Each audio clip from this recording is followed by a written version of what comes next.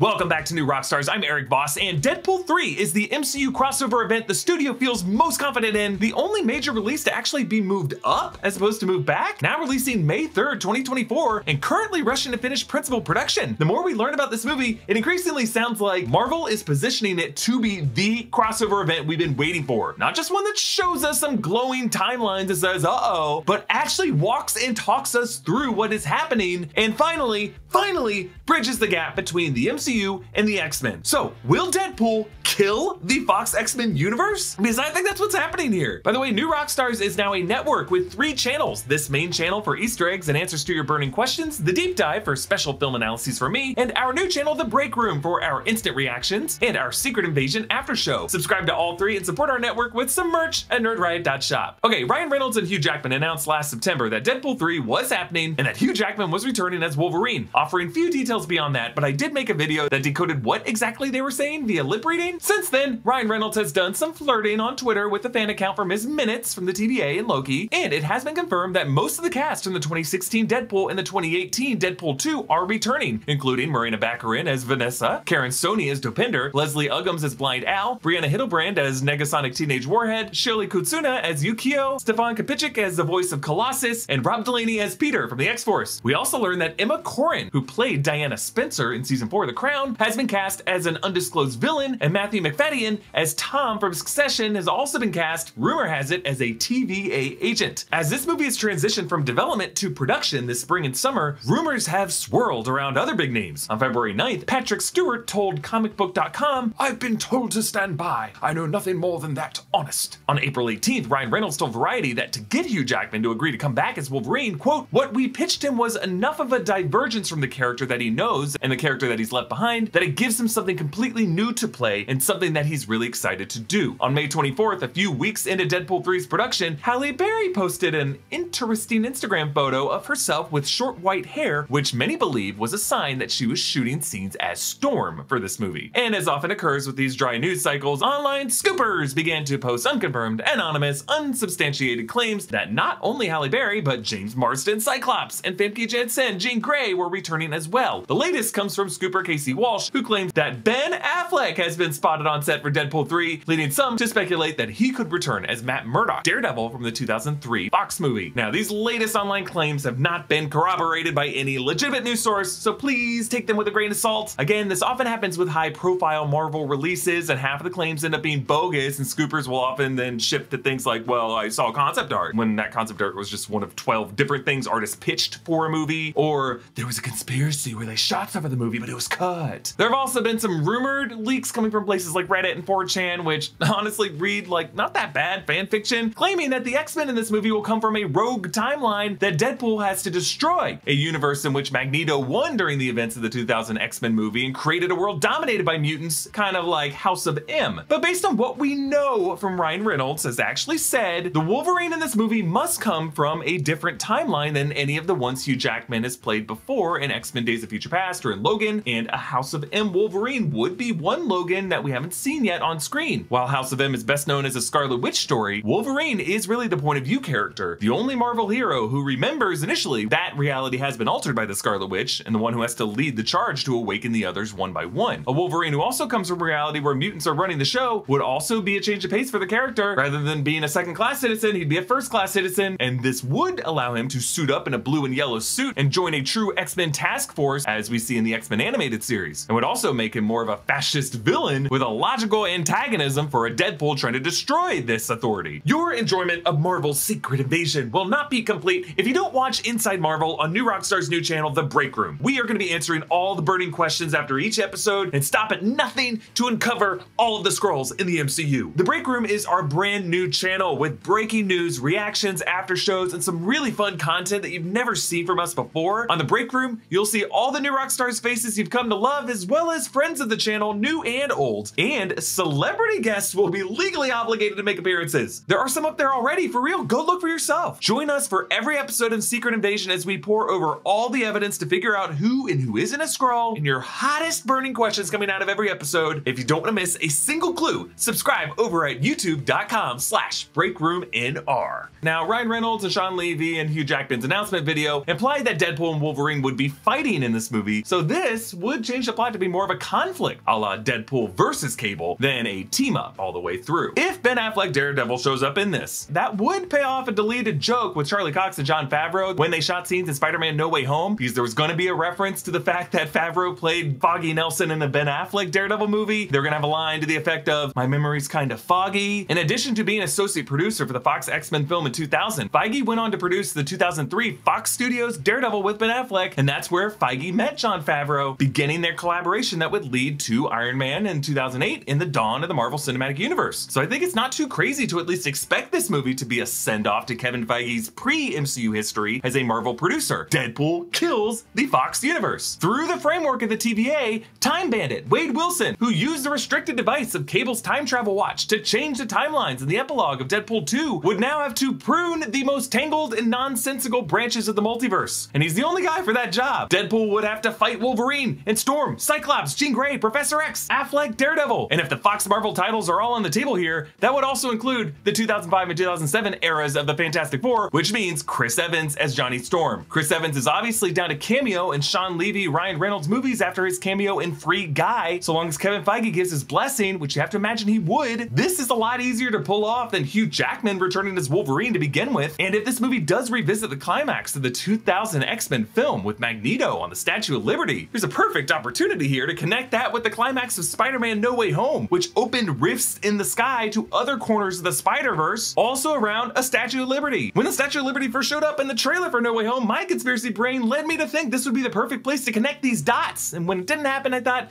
well, someday. And now, all it would take is for Deadpool to look into a glowing light in the sky from Liberty Island and to see on the other side of that rift, Doctor Strange trying to hold it all together, asking, "Who the hell are you?" I just think that if Marvel decided to move up this film to the coveted May 3rd, 2024 slot, Kevin Feige must think he's got a huge hit on his hands. The movie we all wanted Doctor Strange in the Multiverse of Madness to be, and even better, a movie that can make fun of how that and other Marvel titles disappointed some people. Now, we don't know if Marvel will stick with Deadpool 3 as a title, so I want to know from you, what title do you think they should go with? Deadpool kills the X-Men? Deadpool versus the multiverse? Deadpool Homecoming?